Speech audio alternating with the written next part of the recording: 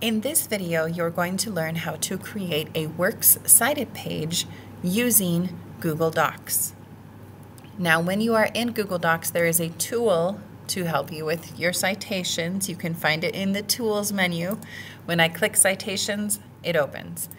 Now, I have the options of MLA, APA, and Chicago. Our English class will always use MLA. So the easiest way to do this is to click the Add Citation Source. And as you can see, I've been researching how to survive a tornado. And I have these resources here, like from the National Weather Service, from the Weather Channel, and I have already taken these through the CRAP test.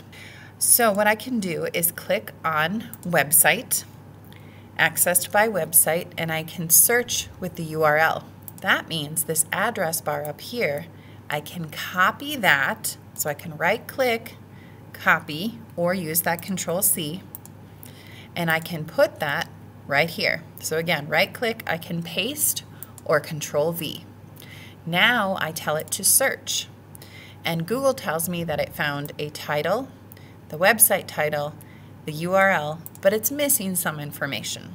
So I can click Continue, and now I see there's no author, so I just need to verify here, is there an author? So I look at the top, I don't really see anything. Maybe at the bottom, no, I don't see anything. So if I don't see an author, I don't say none or make something up, I can just leave it blank. Then I move on to the next section, Title. It says Tornado Safety.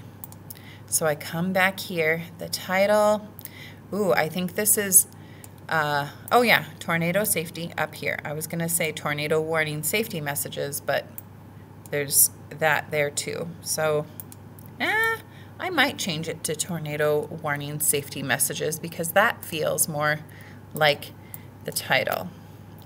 Now the website title is the next piece. So I go to the top and I see it's the National Weather Service. National Weather Service. The next section is Publisher. Google didn't find one. The publisher is usually going to be at the bottom. This says USA.gov, Government Made Easy. So I need to decide, am I going to include any of this information? And I might just leave that part off because I'm not sure.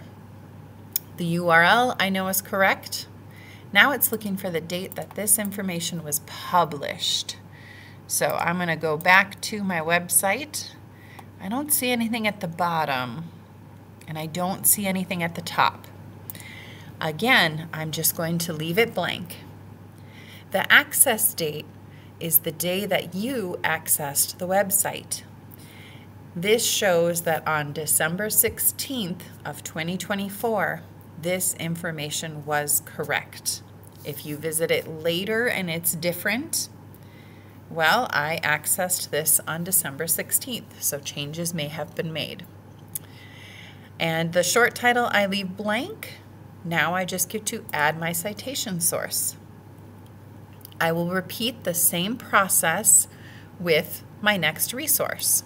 So I'm going to add the source that I found from a website. This one is from the Weather Channel, so I'm going to copy the URL and paste the URL.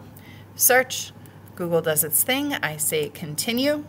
I just need to make sure that all of the information is correct. Sean Breslin.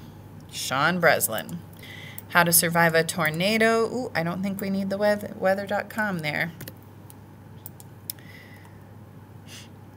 This might actually be 7 things you should never forget when tornadoes strike. So I do need to change that. Website title, the Weather Channel. Publisher, again, I'm going to look toward the bottom of the page. Lots of ads and things here. Am I ever going to get to the bottom? I might not ever get to the bottom. All right. I don't think that means there's a publisher. URL, date published, May 26th, 2024. 2024, and the date I accessed it, perfect. I add citation. Now once I have my 3 citations here, all I have to do is click my Insert Works Cited, and it is in perfect MLA format. It is double spaced with this hanging indent, so that means the first line goes out to the margin, and then the following lines are indented, and it is in alphabetical order. Nothing is bolded. It looks beautiful. Now I just have to name my document and turn that in. But thank you so much for watching.